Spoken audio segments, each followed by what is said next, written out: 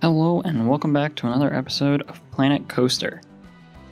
We're pretty much just going to keep expanding, get down a good base for our park, and hopefully if we start to generate enough money, we will start sort of decorating up this area here, and maybe do some terraforming.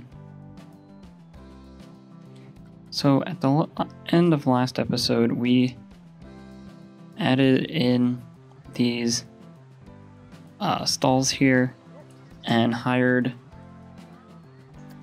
some staff. So those should be just fine for what we have now. And then just going through some of these other tabs, we don't need security yet. Our new ride is doing very well. We might even be able to continue increasing the price. It looks like everything else is doing good. Looks like we need to place a staff building. So let's get one of them in.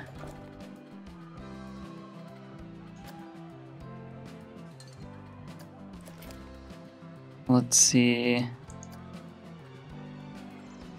I guess it'd be staff management.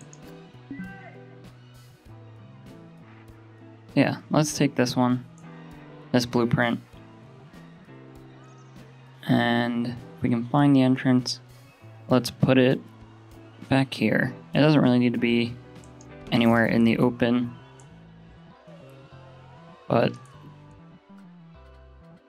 there we can sort of hide it by some trees and give it a bit of privacy.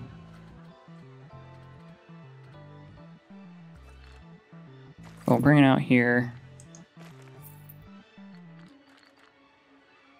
We'll sort of wind it into this path here. So hopefully, once we decorate this area, this isn't going to be sort of an eyesore. But we'll be able to cover that up pretty well. Now going back in here, we're not really big enough to start a marketing campaign. We don't really need it. We could start some research though. If we wanted to research some things. Although that might get a bit expensive.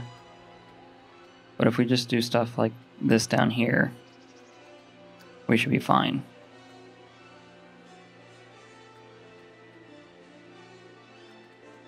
And then a quick look into our finances. And it looks like we did make money in the last month. The rest of these was pretty much probably because of construction. But we're going well. Let's adjust some of these closing times. I think probably a 9 o'clock or a 10 o'clock closing time sounds about right. And that's all we'll change there for now. I think our first priority is to get a second ride in here somewhere. So let's extend this path a few more clicks, and then I think we should maybe branch it out a bit so that we get some variety in our park layout. We don't want just a main straight path that goes through the entire area.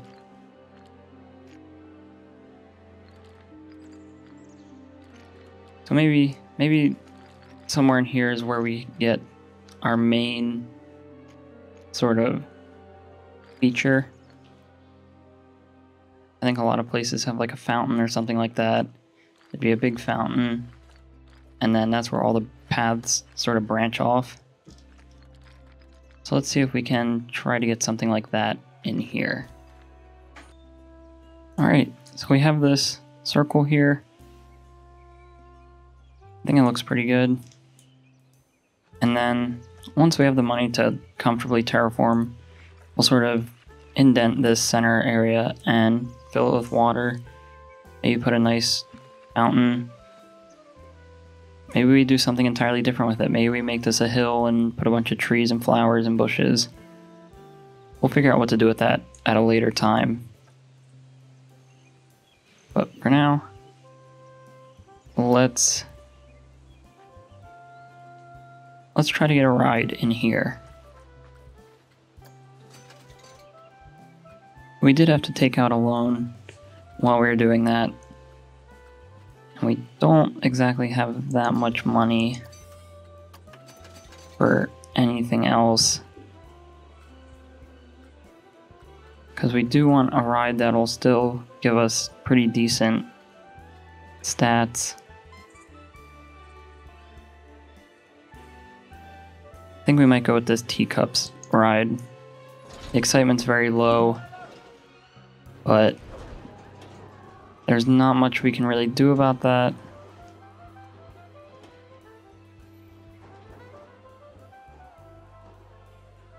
How about we sort of tuck it back a little bit behind these buildings?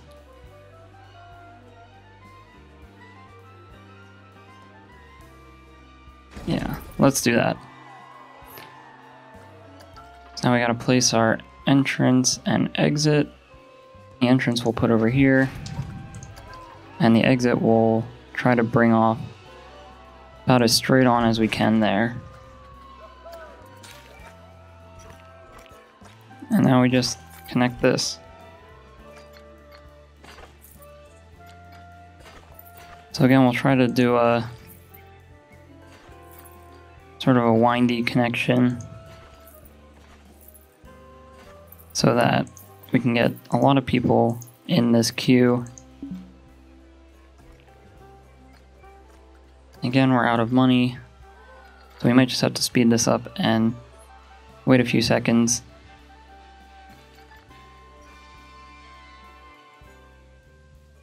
If we can get any money to come in, we might want to start charging a small amount for people to come into the park. We could also take another loan.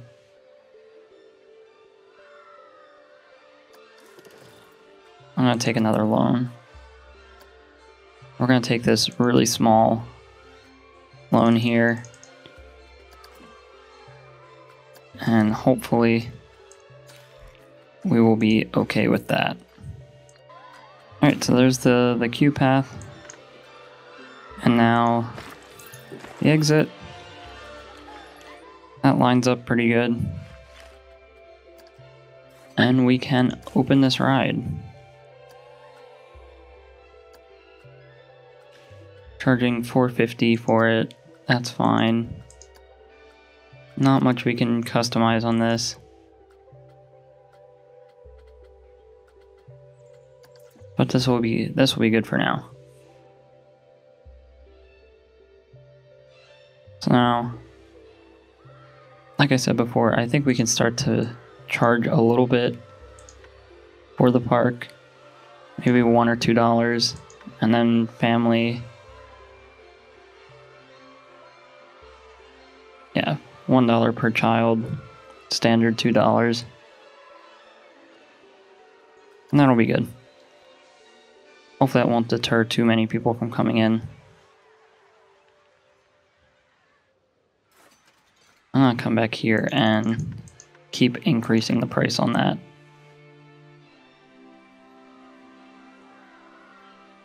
So while we let that go, we can start decorating this whole area. We're gonna do sort of something similar to over here, just a lot of trees and rocks.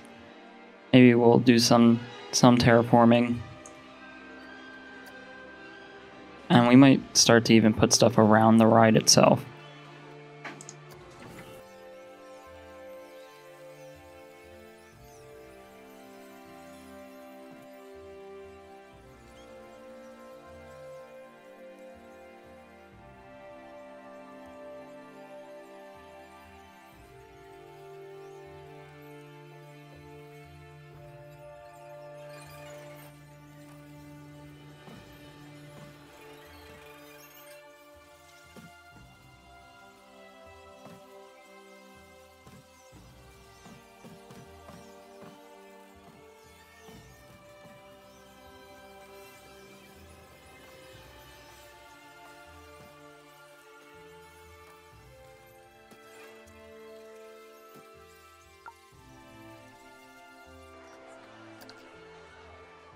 So I suppose we'll have to stick with this for now because we've again run out of money.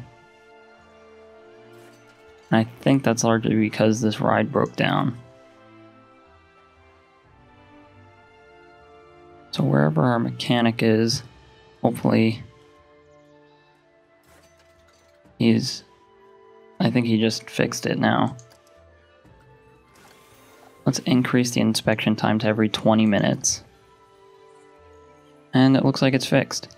So we have people coming into the line now. And we have a ton of people waiting here. We could probably up this price by 50 cents.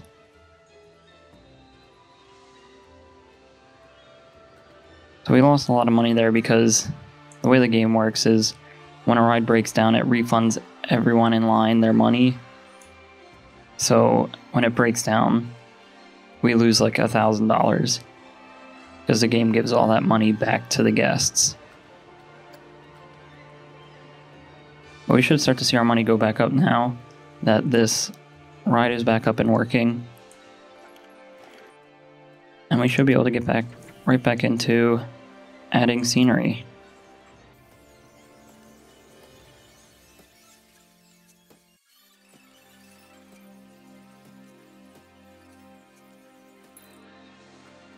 Alright, so this sort of entrance queue looks good at the moment. And if we look at our scenery rating, it has gone up a little bit. We're at 36%. That could be much higher, but for now that's fine. This helps increase our prestige so we can then charge more money and attract more guests with it. So I think we need to hire one more vendor because we got that notification that no one was in there. And I think they sort that all out themselves. I don't think there's anything we have to do, like scheduling. And now, while we have a little bit of money, let's make this fountain that we were just talking about.